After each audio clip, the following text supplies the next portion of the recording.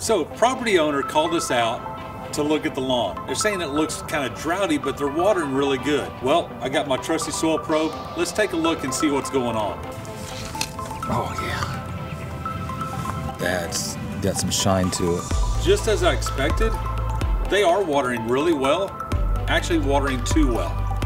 The soil is completely saturated, and when that happens, we can't get oxygen to the roots. And when we can't get oxygen to the roots, the lawn will turn yellow and actually look like it's in drought.